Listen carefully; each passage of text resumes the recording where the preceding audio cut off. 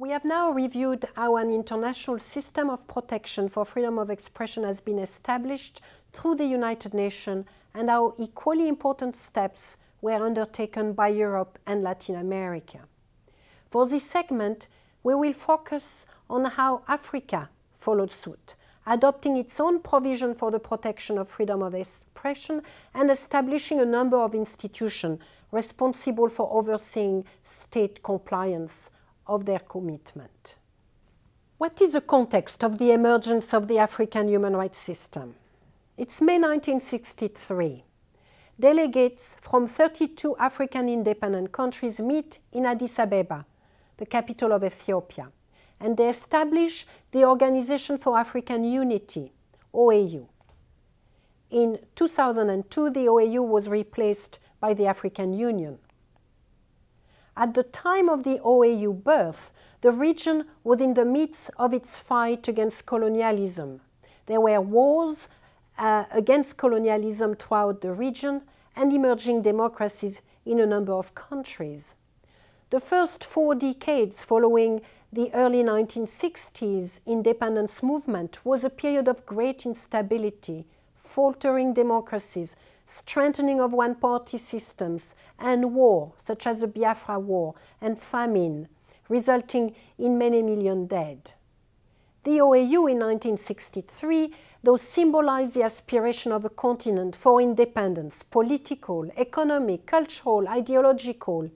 It also stood, as its name indicates, for unity across the continent, reflecting Pan-African ideals and identity. Not surprisingly, thus, the OAU insisted primarily on the principle of national sovereignty and self-determination, more than indeed on human rights protection, let alone holding emergent independent governments to account for human rights violation. This lack of attention for human rights was not helped by its international context, that of Cold War, with the notion that human rights were the product of Western imperialism. Still, in Africa, political and intellectual leaders are emerging who are intent on ensuring that the continent does not lag behind anymore, including on human rights protection. And so in 1979, the OAU adopted a resolution calling for the creation of a committee of experts to draft a continent-wide human rights instrument, similar to those that already existed in Europe and the Americas. 2 years later, in 1981, the African Charter for Human and People's Rights was adopted. In 1987, the African Commission on Human and People's Rights was established, responsible for overseeing and interpreting the African Charter. Before turning to an analysis of the protection of freedom of expression, let me highlight a few features of the African Charter. It has been described by some as modest in its objectives and flexible in its means. There is large reliance on so-called clawback provisions. I will go back to it, but basically it's a provision that weakens the protection afforded. These indeed concern directly the right to freedom of expression. In fact, the African system more than balanced the initial weakness within the text, and that largely thanks to the African Commission. So, on one hand, it has some very weakly drafted provision. On the other hand, the African Charter includes a strong focus and protection on group rights or people's rights and ensuring that these are enforceable. This is a level that you cannot find in Europe or indeed within the inter-American system. That's possibly not surprising given the history of the birth of the OAU, and still it is a fundamentally important addition to human rights protection that comes to us via the African system. Yet another aspect of the African human rights system is that it has established a range of mechanisms responsible for enforcement of the Charter, and that individuals and organizations, not just victims, can complain for violation of their human rights. Let's now turn to freedom of expression. Under Article 9, the African Charter guarantees every individual the right to receive information and express and disseminate his or her opinion within the law. That's basically, I basically quoted from the article here. Every individual shall have the right to express and disseminate his opinions within the law. So that little segment here, within the law, is said to constitute a clawback clause, because if its use of the term law is interpreted to mean any domestic law, regardless of its effect, states, in essence, would be able to negate the right conferred upon individual by the Charter. The limitation set forth by Article 9 of the African Charter is thus both imprecise and overbroad, and would place unlimited restrictions, basically, on freedom of expression. However, that's where the African Commission comes in, and by its ruling, by its advisory opinion, is going to limit the impact of that so-called clawback clause. The African Commission on Human and People's Rights, the African Commission, was established by virtue of Article 30 of the African Charter, with a specific mandate to promote human and people's rights and ensure their protection in Africa. It can hear and rule over complaints submitted by individuals, NGOs, or state parties to the African Charter. It does not have binding forces over the member state, but its communication have a strong advisory role and influence, and indeed are heavily quoted by the various courts established at regional level, sub-regional level, and at all national state. In fact, expectation of compliance with the African Commission decisions appear to have emerged. So this is a very important body for the continent. Over the years, in response to complaints, the Commission has developed jurisprudence on human people's rights in general and the right to freedom of expression in particular, including on the issue of its legitimate restrictions. The jurisprudence function of the African Commission is particularly important because until last year, the African Court for Human Rights had only issued very few judgments on freedom of expression, but we will return to that. One of the key interpretations by the African Commission, and indeed the first one, has been of the so-called clawback clause, the within the law. Early on, it ruled that this provision constituted a reference to international law, not domestic, meaning that the only restrictions that can be enacted by the relevant national authorities are those which are consistent with state parties' international obligation. Let me quote here from a 1998 communication made with regard to a case brought by an NGO, Media Rights Agenda, against the government of Nigeria, which had proscribed the publication of 2 magazines and 10 newspapers, arguing that it was doing so within the law. What did the African Commission say? I quote, "According to Article 9.2 of the Charter, dissemination of opinions may be restricted by law. This does not mean that national law can set aside the right to express and disseminate one's opinion. This would make the protection of the right to express one's opinion ineffective. To allow national laws to have precedent over the international law of the Charter would defeat the purpose of the rights and freedom enshrined in the Charter. International human rights standards must always prevail over contradictory national law. Any limitation on the rights of the Charter must be in conformity with the provision of the Charter." The jurisprudence of the African Commission abounds in examples in which it has stated that limitations are to be in accordance with state parties' obligations under the Charter, meaning with international human rights law. Thus, the Commission was able to neutralize the clawback clause by relying on its duty to interpret the Charter in light of international human rights jurisprudence.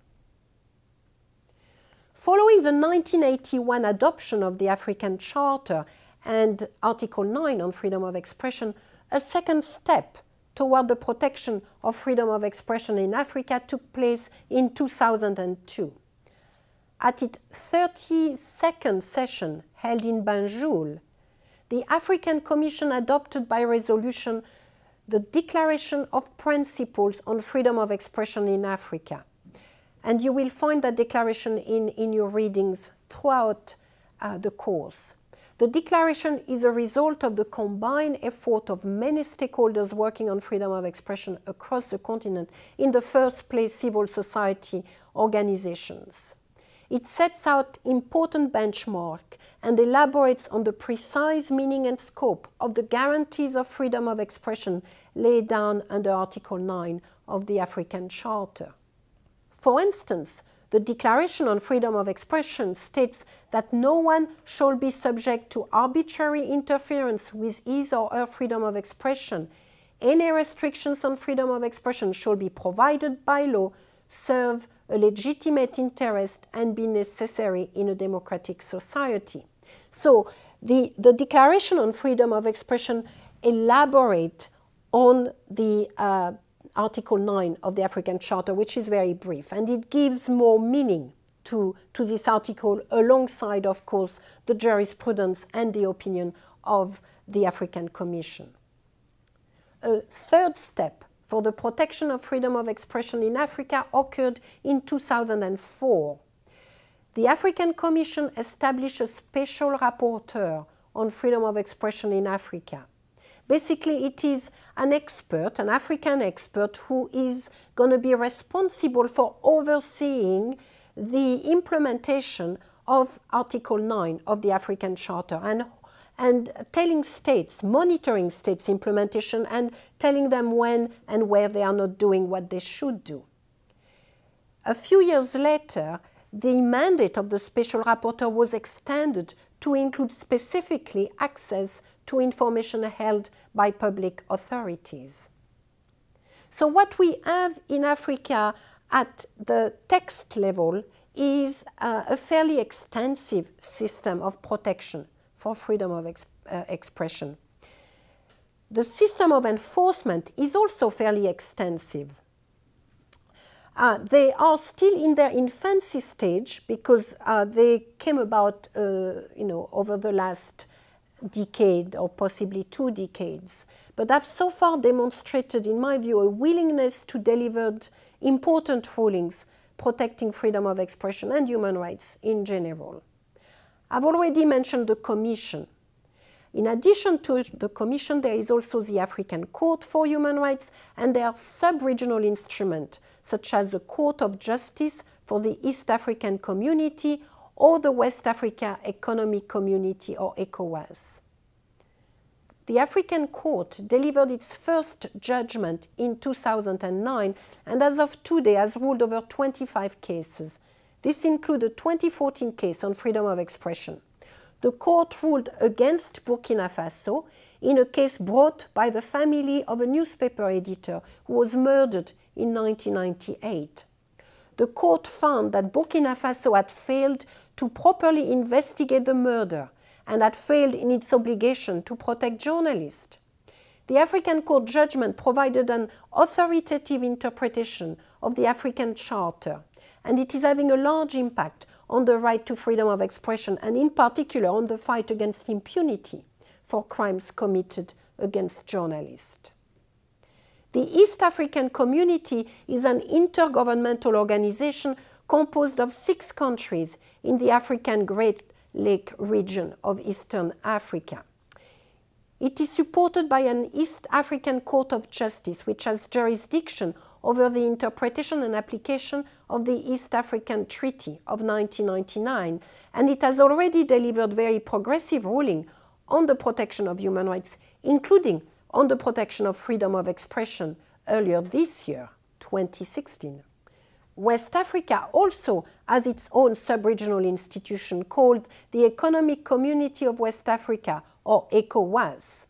ECOWAS has established a court which has competence to rule on human rights violations through an individual complaint procedures since 2005. Particularly noteworthy is the fact that local remedies do not need to have been exhausted because cases are brought to the ECOWAS Court of Justice.